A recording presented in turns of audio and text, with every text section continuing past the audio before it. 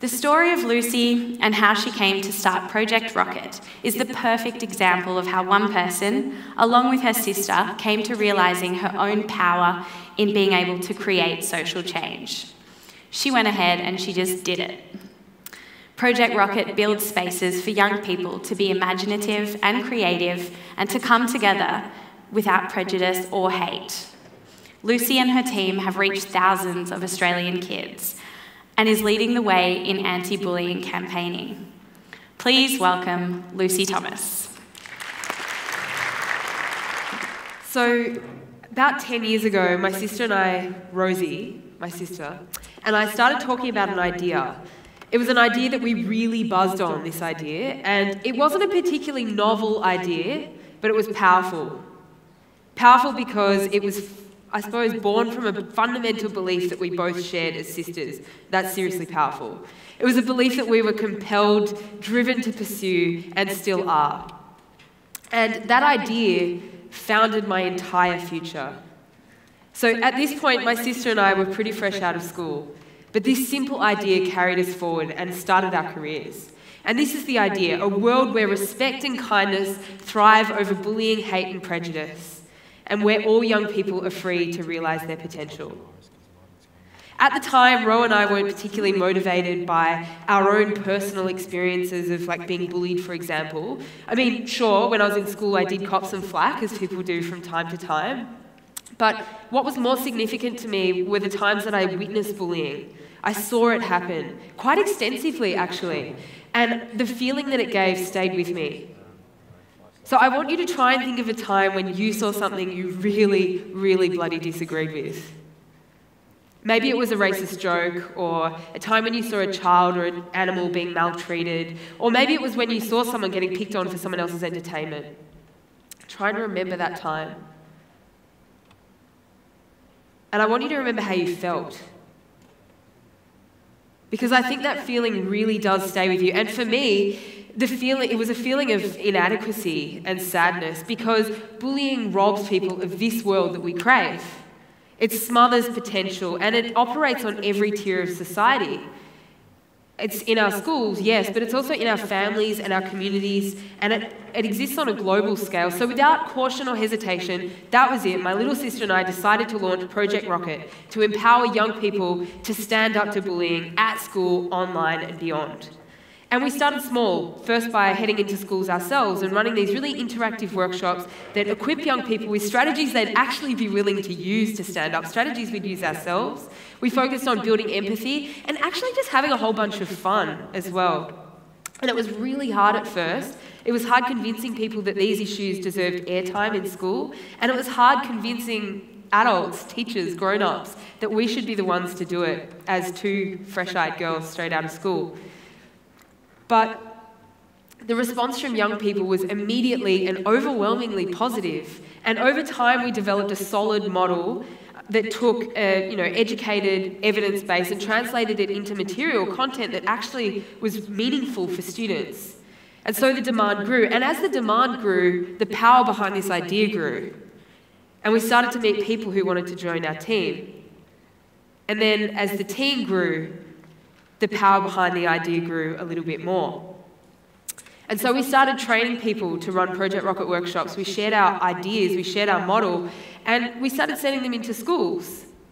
And the model's pretty simple. Project Rockit isn't a big theatre performance. It's not a really dramatic sob fest. It's not a really negative, terrifying lecture. It's about having real, honest and positive conversations about the risks and rewards of standing up to bullying. It's so simple.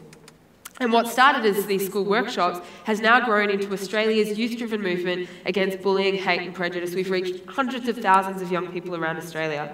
It's super cool. So Project Rockit is by far my biggest personal success. When I look around at the movement that I'm part of, a movement of beautiful, diverse, incredible teenagers who stand together against bullying, I can't believe how lucky I am. I feel like I'm full of disbelief. In fact, I think that disbelief might have been captured in a photo. I'm like, and 10 years on, I've got to be honest, the photo more resembles this guy. It's kind of an uncanny resemblance, right? But seriously, my disbelief about the opportunities we've had, about the kinds of partners we've been able to work with, the kind of campaigns we've been able to run, the change I'm seeing around me, it's absolutely freaking incredible. I can't believe I'm part of this, let alone started it. But really, my greatest learning when it comes to the issue of bullying and the nature of those who bully has come more recently. Because after spending a decade tackling bullying, I finally experienced it firsthand. And to explain, I just want to paint you a little picture. This is a picture that was shared with me by a really smart person, so hopefully I get it right. I want you to imagine a table, and on the table is a feast, like beautiful food. If you're at Potterhead like I am, it might help to imagine like the feast at the Great Hall at Hogwarts laid out. But it's a beautiful array of food. And I want you to imagine that standing in front of the food is a really like starving person. They're malnourished, they haven't eaten, they're on their last legs. And you give them the food. You just say, you can eat it all, you can have whatever you want. I'm going to ask that question again. How do you think they'd feel? Because when I was asked this, at first I thought, oh, they'd be psyched, right? They'd be so happy. They've got food and they're hungry, so they're going to like eat it and be really happy and like snuggly and warm and full and relieved because they found their next meal. But when I think about that a little deeper, I actually think this experience would be very confronting for a starving person. You know, they might be suspicious about where the food came from. They might feel angry with the awareness of what they've been deprived before. They might feel confused or anxious, and so they might not want to eat the food for fear that it's been contaminated or poisoned. Or they might binge on it and eat so much of it that they vomit it up because they made themselves sick. Or they might smash up the table out of frustration. And now the point of this picture is that the feast isn't food. I want you to imagine that it's kindness. Because for someone in this world whose experiences are born from an orientation of cruelty, kindness is going to be very hard to tolerate. It's hard to accept. And that's what I learned. I don't have time to share my story, but it's pretty simple. I gave love and kindness to somebody who couldn't accept it, whose family wouldn't accept her sexuality. And so I became the target of an extended homophobic campaign of threats and defamation and being taken to court and physically intimidated and terrorised at the hands of this family and the girl who I loved. So now I know what it's like to be bullied. And now more than ever, I'm so grateful that I get to get up and go to work at Project Rockit each morning. In fact, I found a note that I'd written to myself on my computer during all of this horrible stuff. And I think it pretty much sums it up for me. It says, I will start today with gratitude, because no matter how hard things seem, as long as I'm alive, I have hope. And even when it does not feel like the life I'd planned, I will remember that this is the life I chose, and I'll choose to make the most of it.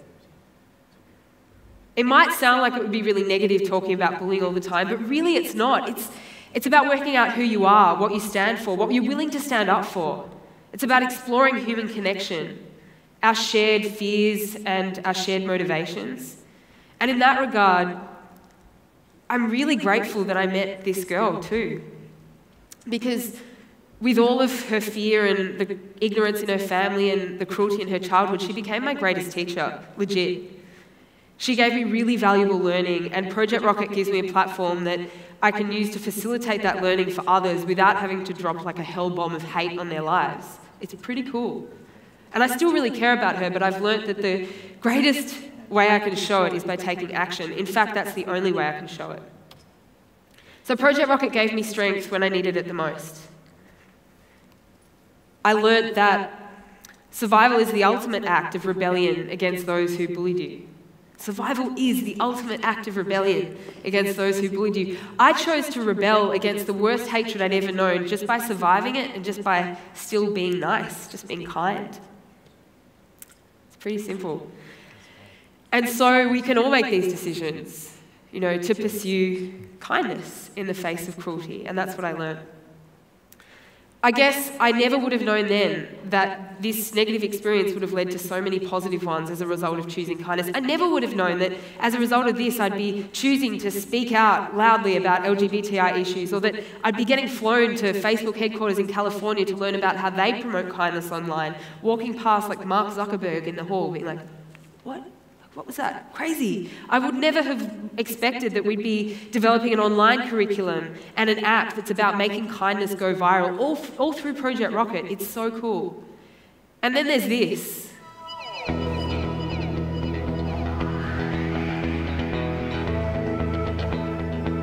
This is literally what I live for. It's so cool. I still can't believe that this is my job.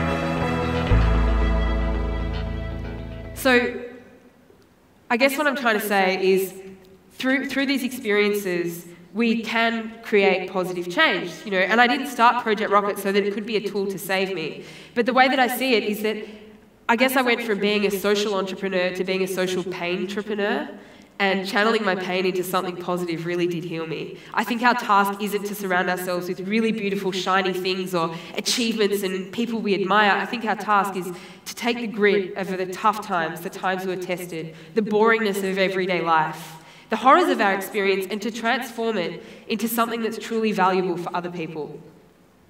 That's what I think our challenge is. Because you really can't unknow your truth. You can't unsee what you've seen. You can't unlearn what you've learned, even if it's ugly. You can deny it or bury it or wrap it up in lies or hide it. But at the end of the day, when you go to bed at night, it's tucked up with you in bed. It's staring back at you from behind your closed lids. And so given that you can't unknow your truth, I guess you may as well use it to make the world a whole freaking heap better. Thank you.